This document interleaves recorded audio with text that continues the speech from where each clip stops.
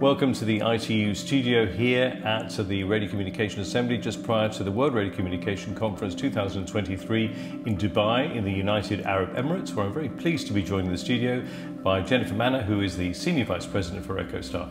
Jennifer, welcome to the studio. Thank you so much for having me. Now, this is a fair few times that we've had a chat in the studio, correct. And I believe this is your 8th World Radiocommunication Conference? That's correct. Right. So you keep better count than I do. I didn't realise that they allowed people in from high school, but I think in principle we've discussed it plenty of times the importance of this conference. The other thing that we've talked about also is gender balance in these conferences from the past. I mean, I think so. The first one you attended, I think the gender participation was pretty slim when you originally were involved. I think that the percentage was somewhere in the region of 18% or something like that. What's it like now? Have things evolved? Have things improved? Not dramatically, unfortunately. So you're still seeing, I think you're up a little bit, and I hate to say there's anything good out of COVID, but I think part of what we saw at COVID because of the remote participation was increased participation by women, which was very good. We didn't have to pay for travel. You could join via Zoom, and I know on our hybrid, we're still seeing a fairly good percentage of women. I don't have the numbers, but I think it's the in-person. We're still on the low end, and even on officials, elected officials and committee chairs. So we're looking at electing committee chairs for our study groups, and there's only one woman who's being considered for one of the I don't know, 6 or 7 or 8 committees, but out of that percentage. We did have some good news. Our head of the Radio Assembly is a woman, Carol Wilson from Australia. Of course, our CPM chair has been Cindy Cook for CPM 1 and 2 for this conference. So you're seeing changes. They're just not as dramatic as I'd expect to see over almost 30 years that I've been doing this. You're right, starting when I was 16.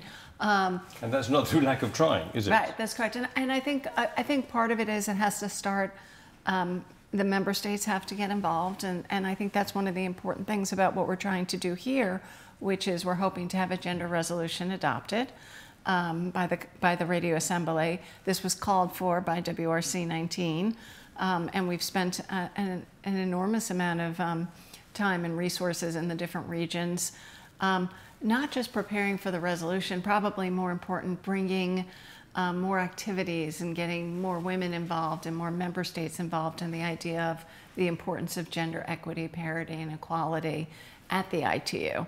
And we've also been working directly with women to mentor them and try and give them training, and just so we can ensure that they feel confident. I think part of it is having people to trailblaze and people to follow in their shoes. So having people like Carol Wilson chairing a radio assembly, just as we had Veena Rawat a number of years ago chairing the World Radio Conference, gives people that path, and having those people available to talk to younger people and maybe even not just women, but younger people in general, so they can understand how do you get there. And even at this conference, I'm working with a young woman who I'm trying to train on an agenda item I'll be hopefully chairing, and really trying to show her, well, here's how you do this, because she's very, very good, and I think she'd be a great addition to the ITU study group process and so forth, to have other people. So I think we spent a lot of time on that. Now, this morning we had Mario Manovich here, the Director of the Radiocommunication Bureau here at ITU, and he was telling us, of course, how important WRC is. All of the main characteristics of this conference, which takes a very long time, as we know. It's over a 5-week period, and it requires a lot of stamina, let's put it that way. But, I mean, do you think that it's because women don't understand the relevance and the importance of the issues that are being discussed here, or do you think there are other reasons for that? Not at all. So women certainly understand the importance of the conference. I think part of it is we've been doing a lot of work throughout the ITU and Girls in ICT, and getting people even as young as 3, 4, starting, or maybe younger, getting excited about technical issues in engineering. And I think there's things that you're seeing, I mean, drones kind of get you enthused, right? Looking, you've got direct-to-device. Soon everyone's going to have a satellite phone in their pocket. You've got all these other things. I'm not meaning to lead about any technology, but but getting people excited, introducing them, and really encouraging women to go into STEM careers. It was interesting. We've been negotiating the resolution and quite successfully, so I'm very optimistic that this will go forward. And I was talking to one of the lead spokespeople for one of the regions, and his wife is a computer scientist, his daughter's going to school for ICT technologies, and that's what we want. And I don't think that was happening as much when I was in college or younger. So I think that's part of what we're doing too, and for people to see radio communications as an exciting field. Now, of course, apart from addressing the gender balance here, you're of course here representing EchoStar. So let me ask you a little bit about the work of EchoStar and also, of course, about what you're hoping to take away from this conference. So thanks. So we're an exciting company, and we're actually just on the verge of restructuring with our sister company, Dish Networks. So we'll be a joint company, I'm hoping, by the end of the year. EchoStar has traditionally been a satellite operator. We've operated geostationary satellites for a number of years and provide high-speed broadband throughout the Americas. We also provide mobile satellite service throughout Europe, and we're an equipment manufacturer. So we actually make devices. Much of the equipment that's used for fixed satellite around the world is made by our subsidiary Hughes. With Dish Network, we're acquiring a very big direct-to-home provider in the United States, but also a significant holder of wireless spectrum.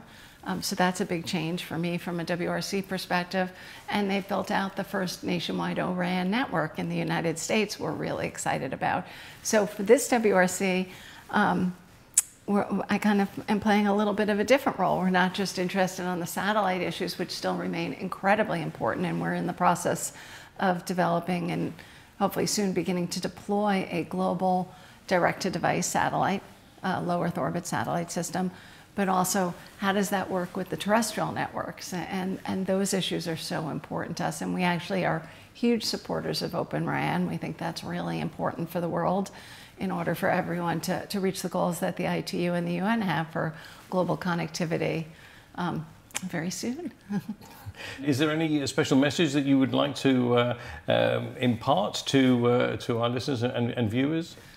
Yeah, I think one of the things we have to do is ensure that while we're trying to increase flexibility and increase usage of spectrum, that we don't harm systems that are out there that are continuing to evolve and grow. So all the ideas are fantastic, and I think we do need to make room, but we need to do it. And that's one of the things I really like about the ITU study process, is to take into account and make sure that we still protect the services that we rely on a day-to-day basis, because they're not going away anytime soon. And that's why I think, even though we say the WRC is a long process and the preparatory process, of course, is 4 years, it's needed because you have to do the technical studies.